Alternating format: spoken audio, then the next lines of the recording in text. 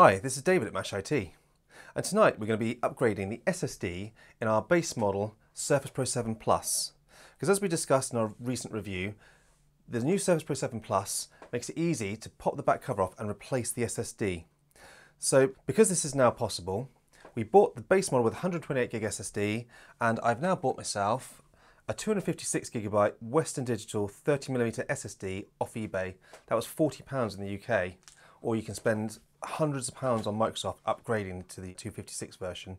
So tonight we're going to show you how to take the SSD out and insert the new one, and also how to install a fresh operating system onto the new drive. Now before we get started, just want to quickly go over the tools that we need.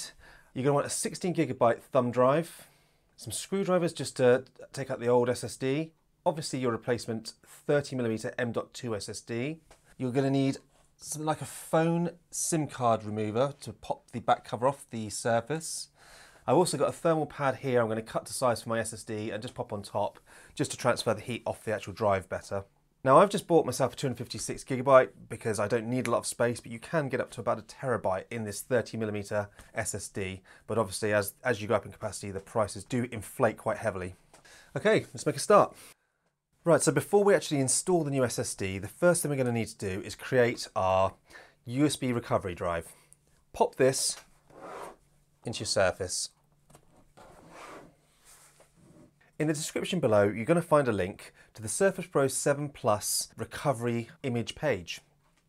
Click that link. You're going to need your serial number from your Surface Pro 7 Plus, and then follow the prompts to download a zip file which contains all of the actual image that you're going to need. If you need to find your serial number, it's on the back of the Surface Pro 7 behind your kickstand, or if you hit the start button and type in Surface, open the Surface app, and on your device you're going to see your serial number. So once you've downloaded that zip file, hit the start button on your keyboard and type in recovery, and you're going to see a recovery drive option. Open that and say yes. Now, here we're going to create a recovery drive. First things first, you're going to follow the prompts, but most importantly, uncheck backup system files to the recovery drive. I'm going to hit next.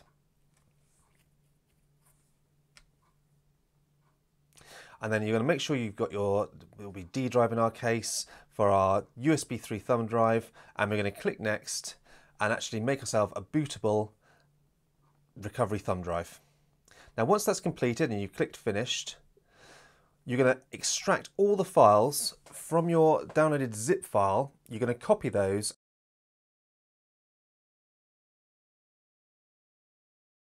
and you're going to place them directly onto the thumb drive and overwrite anything that's already there.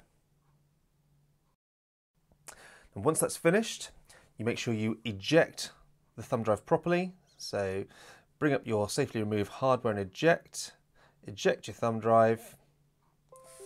We're going to pop it out for now, get it out of the way. And what we're going to do, we're going to shut down our machine.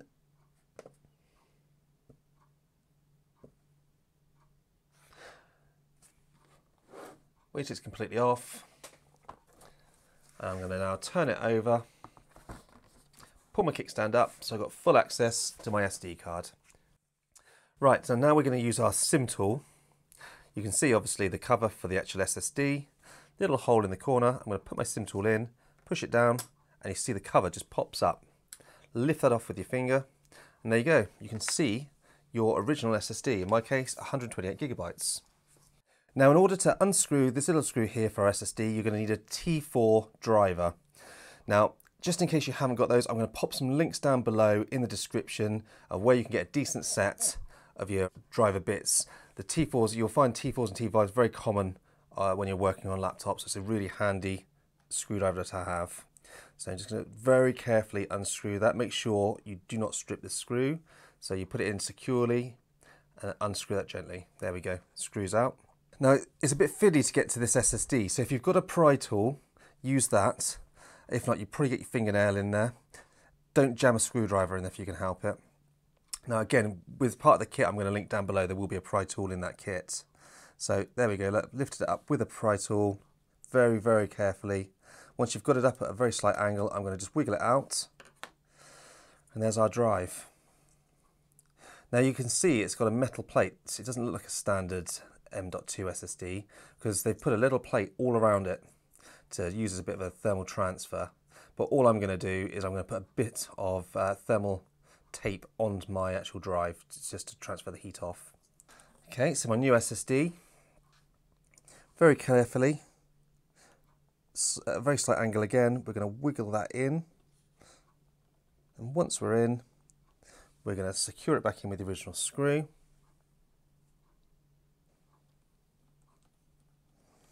Now I've cut myself a piece of thermal tape because I had quite a large section. The right size for this SSD, I'm going to pop this on just so there's a bit of a transfer between the actual SSD drive and the little back plate.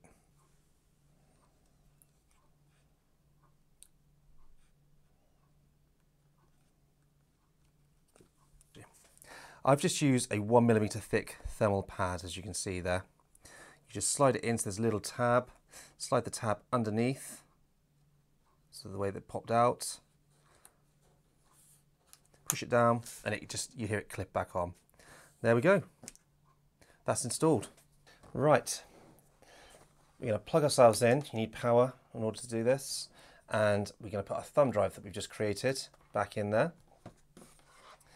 Now, what we need to do, we're going to hold the volume down, and whilst we're holding the volume down, we're going to press the power button, and this will allow us to boot from the USB stick. So there we are, holding it down, pressing the power button, and I'm letting go. Right, so here we go, we're booting off the actual USB 3 stick. I'm going to choose my language, choose my keyboard. Right, we want to recover from a drive. Yeah. Right, so here we go. So recover from a drive. I'm going to click recover. That's recovering this PC. Now this is obviously recovering from the actual USB to the actual SSD.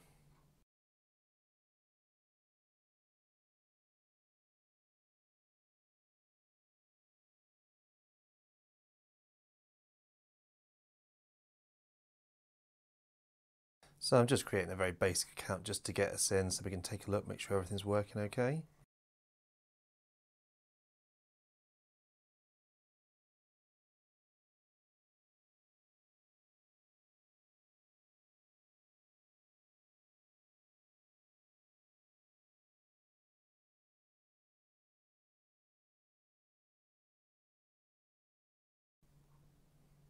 Hi. And we're in. So, first thing I want to do is I'm going to open up and take a look. There we go, we can see that the 256GB SSD is shown correctly. 193GB free, fantastic. And now I'm just going to have a look in Device Manager, make sure everything's working as it should be. And there we go. So obviously using that recovery drive has put all our correct Surface drivers on.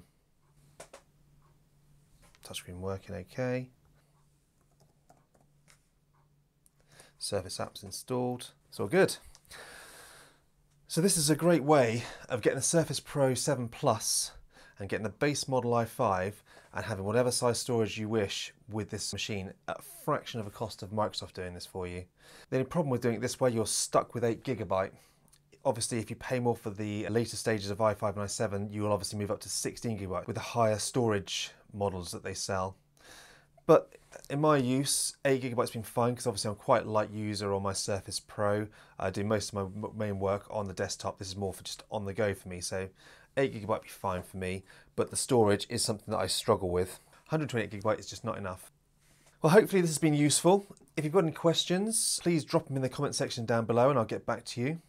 Also, if there's anything else you want to see with the Surface Pro 7 Plus, please fire away down below and we will do our best to look at that for you as well. And also like and subscribe and hit that notification button to see further content that we've got coming. We've got plenty of laptops on the way and plenty more how-tos on the way too. Thank you for watching.